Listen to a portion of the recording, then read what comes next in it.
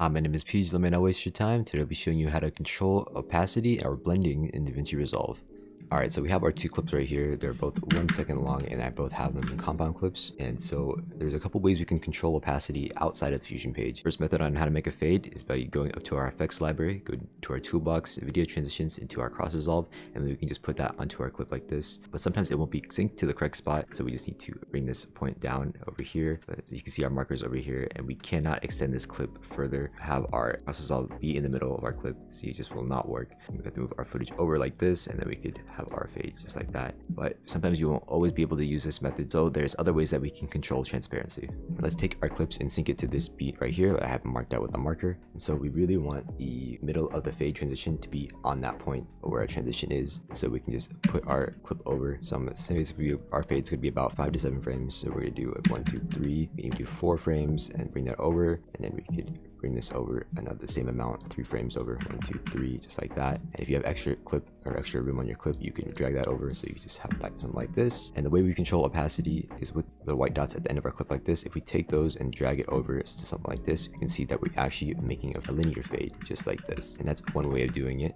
And another way of doing it is actually using the opacity control in the inspector over here. So if we click our clip, you can see our opacity control over here, so we can just keyframe right here and go to our end, keyframe again, and go to the original keyframe and then lower that. And so now we have our fade just like this. And now we're going to go into Fusion, how we're going to control it in Fusion. Let's right click it, open a Fusion page. Now we're in our Fusion composition, and there's 2 ways that we can control opacity. And the way that I do it the most is that I add a merge node just like this, and then I add a background node connected to our merge node. And since the background is on the green input, we need to switch that around. So we're just going to click our merge 1 and hit Control T, and that'll switch the inputs around. We're going to go to our background and make sure that our alpha is all the way down, so you see that it becomes transparent. And then we can control the blend right here on our merge, and that controls the opacity of our clip. The second way of doing this would be to add a channel Boolean. So we're gonna click our media in, we're gonna add a channel Boolean, make sure it's not the 3D one.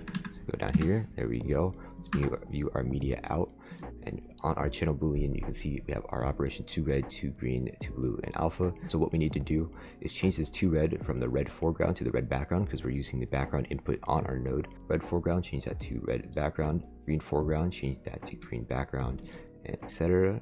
Just like this. We have it all done over here. Then for our operation, we're going to change it from copy to subtract. You can see our clip bar is gone, but the way that we're going to control the opacity with this is go to settings, and then you control it with the blend just like this, and that's what we're going to keyframe to control that. Those are the 2 ways to control opacity. That one's a little bit more efficient because there's 1 node, but let me just do it with our background node again, just like this. Then I can show you how I keyframe my opacity. So since we're doing about a 7 frame fade, we're going to keyframe at the beginning, and then we're going to go 7 frames in and keyframe again, go to our original keyframe, and then lower this value to 0. And if we have something like that, we can go into the spline graph and change the graph of our blend like this. But I usually just do a linear graph like this. If your graph is already like this, you don't have to change it. That is best for me. Sometimes I could smooth it out a little bit just by bringing this up, and we have something like this. Now we have a fade like this. The way to sell the fade even more is if we do a scale. So go back into our Fusion page, and the way I would add a scale is just add a transform node behind here. Let's keyframe at the beginning, and go towards the end, keyframe again, and then let's put this value at a value of 1.2. Then let's go into our spline graph, have our transform, our size in our spline graph, Control A to select all the keyframes. Let's move this up like this, and let's make our graph look something like this. And now we have a zoom in. We don't want the graph to be sharp because we are fading in, so we won't even see this initial movement if we have a sharp graph. So a nice loose graph will work, and now we have something like this. Alright, here we have 2 clips. We're probably going to do a double opacity fade, so let me just mark out this one. First clip is 2 seconds, and then this last clip is 1 second. Probably going to adjust that a little bit, but let's say we're going to want a beat that's over here, and say we want like a beat that's in the middle, so like over here.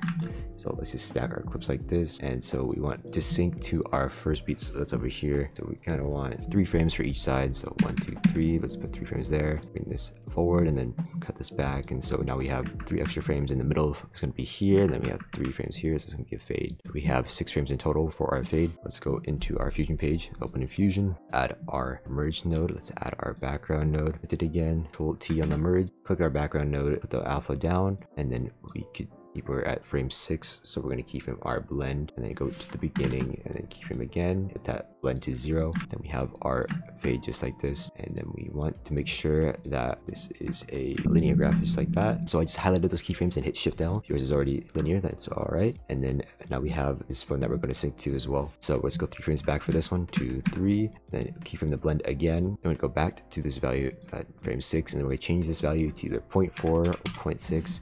0.4 means that the clip underneath it will be more dominant when we change the scene, and then 0.6 will have this scene that's more dominant than the other scene that's underneath it. I'm just going to do a 0.4, and then for our second beat, go to our spline graph and let's look at our blend. Let's go back to over here to our second marker, and then let's go 3 frames back from here as well. 1, 2, 3.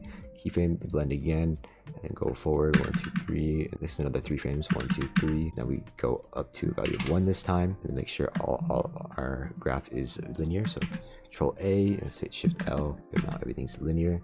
And for this one, back one, I'm actually going to make this one non-linear. I'm actually going to make an S graphs underneath it. So let's go to the marker and then let's adjust our values like this. So the most vertical part of our graph is underneath that marker, and that'll sync nice to that. Now we do something like this, which should look good. And let's see how it is. That looks pretty good to me. In order to sell it, we're going to add some more movement, and this time I'm not going to do it inside the clip, but I'm actually going to do it on an adjustment clip. So let's bring this down a little bit. Let's go to our effects library, go down to toolbox, effects, and then add an adjustment clip, and add one I got from my media pool over here. Bring it above here and then stretch it across. Once you have our adjustment clip, we can go inside Fusion on it. I'm just going to align my playhead to the point that we need to sync at right there. It'll actually show up in our Fusion page as well. So let's grab a transform node, add it here. Probably going to do a zoom in and another zoom in. So let's go 3 frames back from our midpoint, which is our sync point. So 1, 2, 3. Keyframe our zoom over here. Then let's go forward about halfway. Around here is fine. And then zoom in, say like a value of 1.2. That works. And then we could highlight our keyframes and then make sure our vertical point on our graph is underneath the marker, just like that. Maybe it's a little too stiff, so what I can actually do is lower this and it'll be have less impact, but it'll be some nice and smoother. All right, that looks good to me. And then let's do it for our second point in our graph over here. Add another transform node, go 3 frames back again. 1, 2, 3. Keyframe right here, and let's go forward probably to the end of our comp, and then we could either zoom in or zoom out. Let's do another zoom in just like that. The value of 1.2. Control F our keyframes so they are in the middle. We adjust our spline, do something like this. Put my playhead there, so I like to align the playhead to the graph that's over here, and that looks pretty good to me. So now we have a double zoom in like that, maybe even looser again, just like that. We have our fade just like this, and that looks pretty good to me. If you're interested in learning about how to make a Twitch shake in DaVinci Resolve, click this video right here. Otherwise, subscribe and have a good day.